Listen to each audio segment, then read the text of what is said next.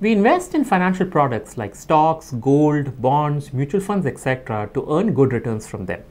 And the search almost always starts with the returns that the asset has given in the past, which is what we typically refer to as historical returns.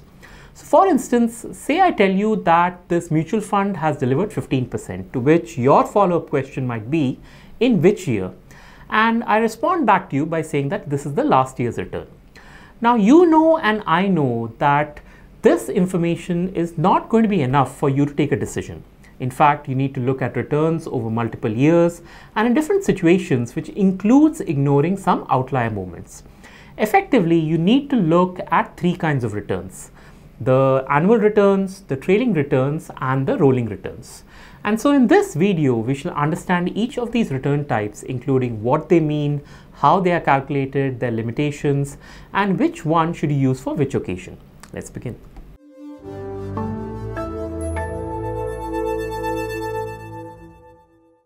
The annual return is a term used to represent the percentage profit or percentage loss made on an investment over a period of 1 year.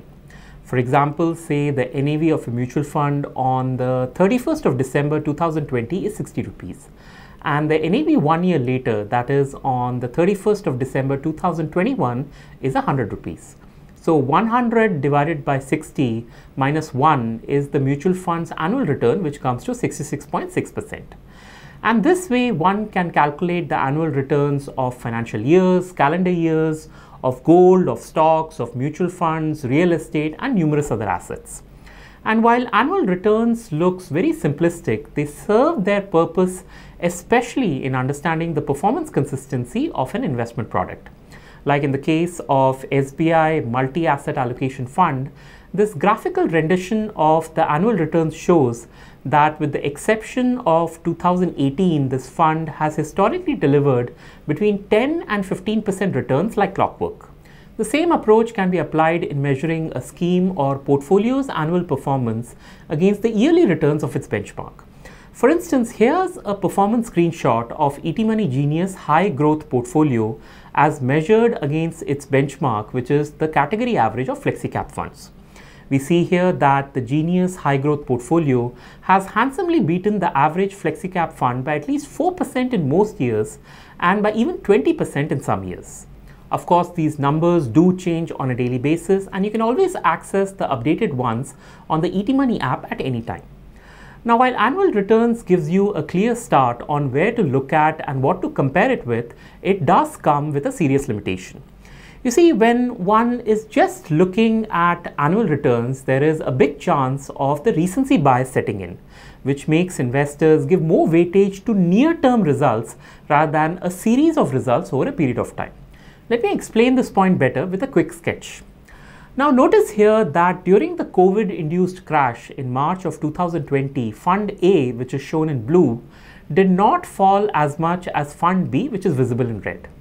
In numbers, Fund A fell by just 20%, while Fund B had a steeper fall of 35%. And in the 1 year after that, that is from April 2020 to March of 2021, Fund A's NAV rose by 50%, while Fund B's NAV was up by 75%. Now, an amateur investor might look at the last 1 year annual returns and conclude that Fund A is a poor performer, but when one looks at the entire 14-month period, then it becomes apparent that it was actually Fund B which had the worst record. Essentially, the fact that Fund A did not fall as much as Fund B created this statistical distortion in the mind of the investor, which is perhaps the biggest concern when using annual returns.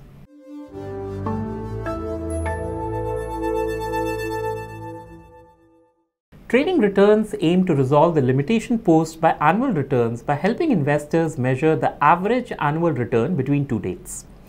Let me jump into it by extending our previous example. So our fund had an NAV of 60 rupees and an NAV of 100 rupees on the 31st of December 2020 and 2021 respectively. Now let's add a few more numbers to this, particularly the NAV of the same fund on the 31st of December for the year 2017, 18 and 19. So now we have 4 completed years to consider, and the simple rule for finding trailing returns is to ignore everything that's there in the middle. In other words, we consider only the first and the last points in the transaction, which in our case comes to 30 rupees and 100 rupees, which were the respective NAVs on 31/12/2017 and 31/12/2021. Consequently, the 4-year trailing return for this mutual fund would come to 100 divided by 30 raised to the power 1 by 4 minus 1, which in our case comes to 35.1%. The important point here is that we have ignored annual performances which have swung wildly from plus 83% to minus 23%, and we have purely focused on the start and end number to arrive at the trailing or the average annual return. In other words, trailing returns smooth out the asset's performance over many years and definitely provides a wider picture of performance as compared to just annual returns, which is why our Genius portfolios make it a point to not only show our investors the trailing return across many years, but it also helps them compare it with the benchmark's trailing returns. Now, on the flip side, trailing returns do come with certain limitations. The first limitation is that trailing returns measure performance for just one block of time, which means they ignore to reveal the consistency or volatility of the fund. For example, here's Fund A, which has delivered X% returns over time, and it has done that in a consistent and linear manner. Now compare that with Fund B, which has also delivered the same trailing returns of X% but has been a lot more volatile. So while the result is the same, the path taken by both funds are different, which is something that trailing returns fails to capture or report. What this also means is that there is also an element of luck or timing when it comes to trailing returns, which can really complicate matters when we add the recency bias to it.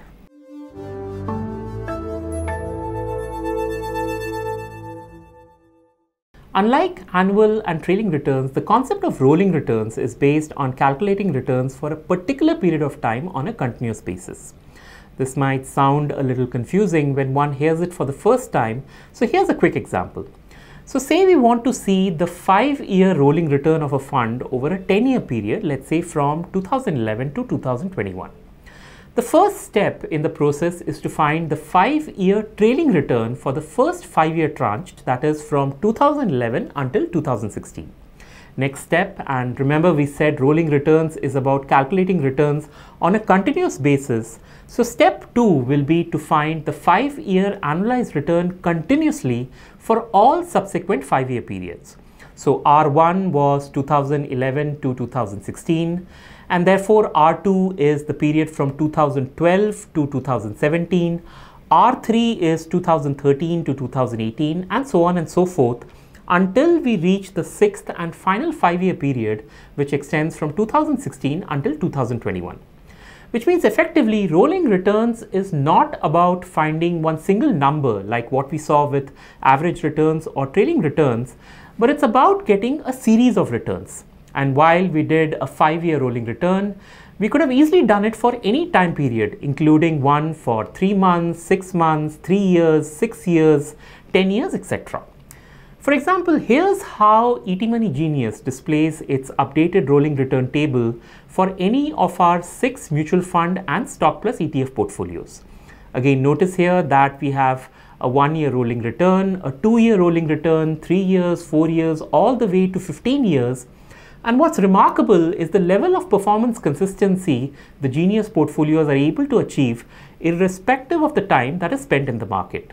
Like in this case, and this is the high growth stock plus ETF portfolio, notice that the rolling returns from 3 years all the way to 15 years produce a median return of 20 to 22%.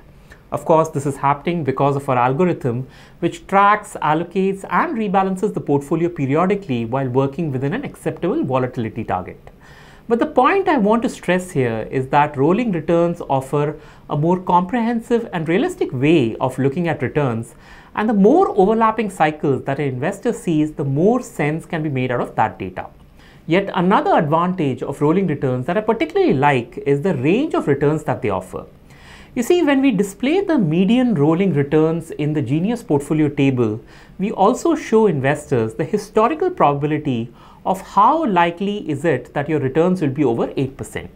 For instance, if we see any 3-year row, we find that irrespective of whichever 3-year period one picks up, there is a 97.8% chance of one making at least 8% when investing in a Genius High Growth Stock Plus ETF portfolio. This is obviously a tall claim, but this is what our back-tested performance data is showing as of today. Of course, this 97.8% number keeps changing on a daily basis, and we continually update it. But to explain the concept of probabilities better, let's look at a more broader example. This table here shows the probability of earning a certain percentage of returns when investing capital in the Nifty 500 index. For instance, if one were to stay invested in the stock markets for 15 years, then there is historically a 90% chance of earning at least a 12% return irrespective of the time that one enters the market. Now, this is strong information, and with data like this, an investor can visualize market cycles better and also manage one's expectations from an index, fund, or on the basis of one's own portfolio. Net-net, rolling returns removes the biases by examining performance across time scales, which then helps in normalizing variations. And if there is one limitation I can call upon with regards to rolling returns, then it is that this concept in itself is relatively complex and there is no clear-cut formula to compute it in an instant.